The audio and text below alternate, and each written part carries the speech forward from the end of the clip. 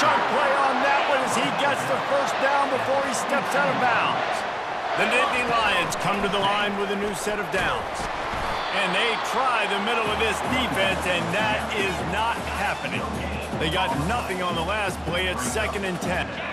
Wide out in motion. Looking to pass. It's Aller.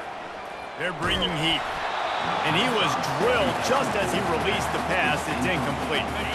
Already well within field goal range. Wonder how aggressive they'll be on 3rd and long from the 22. Fires to the wideout.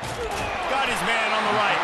He's there to make the stop, but not before he sets up this offense. 1st and goal from the 7. The offense threatening. Close to the end zone now with a new set of downs. They'll try to get it in with the run.